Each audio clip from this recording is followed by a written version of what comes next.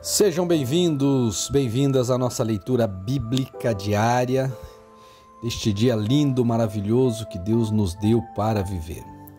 Hoje nós vamos ler o capítulo 3 do Evangelho de João, o Evangelho de Jesus, narrado pelo evangelista João. Vai falar principalmente sobre a visita de Nicodemos a Jesus e nós teremos, João capítulo 3, versículo 16, que é um dos versículos mais conhecidos da Bíblia, é o centro, o coração da palavra de Deus. Diz assim, João capítulo 3: Havia entre os fariseus um homem chamado Nicodemos, um dos principais judeus. Este, de noite, foi até Jesus e lhe disse: Rabi, sabemos que o Senhor é mestre vindo da parte de Deus, porque ninguém pode fazer estes sinais que o Senhor faz se Deus não estiver com ele.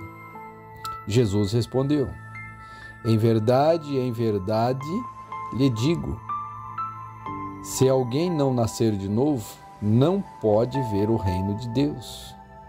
Nicodemos perguntou: como pode um homem nascer de novo sendo velho? Será que pode voltar ao ventre materno e nascer uma segunda vez? Jesus lhe respondeu: em verdade, lhe digo, quem não nascer da água e do Espírito não pode entrar no reino de Deus. O que é nascido da carne é carne, e o que é nascido do Espírito é Espírito. Não fique admirado por eu dizer, vocês precisam nascer de novo. O vento sopra onde quer, você não ouve o barulho que ele faz, mas não sabe de onde ele vem e nem para onde ele vai. Assim é todo aquele que é nascido do Espírito. Então Nicodemos perguntou: como pode ser isso? Jesus respondeu: você é mestre em Israel e não compreende estas coisas? Em verdade, lhe digo que nós falamos do que sabemos e damos testemunho do que vimos, mas vocês não aceitam o nosso testemunho. Se vocês não creem quando falo sobre coisas terrenas, como crerão se eu lhes falar sobre as celestiais? Ora, ninguém subiu ao céu, a não ser aquele que de lá desceu, o Filho do Homem. E assim como Moisés levantou a serpente no deserto, assim também é necessário que o Filho do Homem seja levantado, para que todo o que nele crê tenha a vida eterna. Porque Deus amou o mundo de tal maneira que deu o seu Filho unigênito, para que todo o que nele crê não pereça, mas tenha a vida eterna. Porque Deus enviou seu Filho ao mundo, não para que condenasse o mundo, mas para que o mundo fosse salvo por ele. Quem nele crê não é condenado, mas o que não crê já está condenado, porque não crê no nome do unigênito Filho de Deus. A condenação é esta: a luz veio ao mundo, mas os homens amaram mais as trevas do que a luz, porque as suas obras eram más. Pois todo aquele que pratica o mal detesta a luz e não se aproxima da luz, para que as suas obras não sejam reprovadas. Quem pratica a verdade se aproxima da luz, para que as suas obras sejam manifestas, porque são feitas em Deus.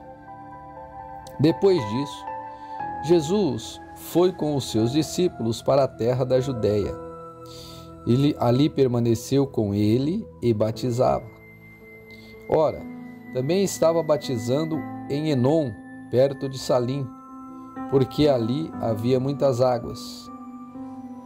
E o povo se dirigia para lá e era batizado, pois João ainda não havia sido preso.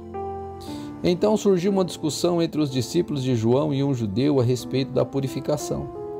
E foram até João e lhe disseram: Mestre, aquele que estava com o Senhor do outro lado do Jordão, do qual o Senhor deu testemunho, está batizando, e todos vão até ele. João respondeu: Ninguém pode receber coisa alguma se não lhe for dada do céu. Vocês mesmos são testemunhas de que eu disse: eu não sou o Cristo, mas fui enviado como o seu precursor. O que tem a noiva é o noivo. O amigo do noivo que está presente e o escuta se alegra muito por causa da voz do noivo, pois essa alegria já se cumpriu em mim. Convém que ele cresça e que eu diminua.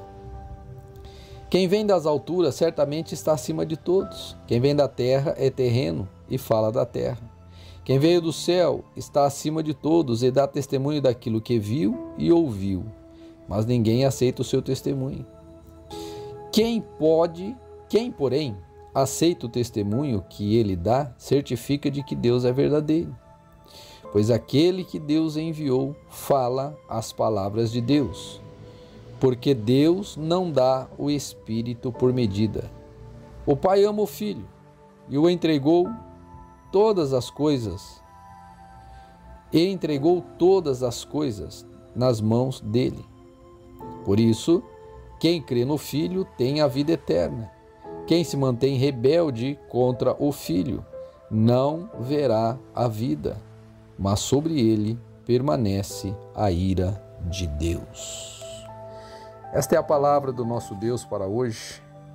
Que ela possa ter falado ao seu coração e que ela possa encontrar morada aí, para que você possa, desta forma, deixar Deus trabalhar no seu coração. Fique com Deus e até amanhã.